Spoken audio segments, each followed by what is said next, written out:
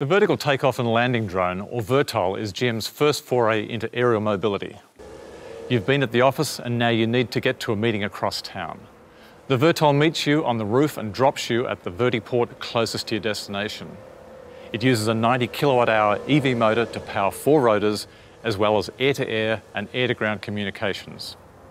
As a passenger, it represents personal space and a panoramic view of the world passing beneath you, and is a glimpse of what autonomy and Cadillac luxury might look like in the not-too-distant future.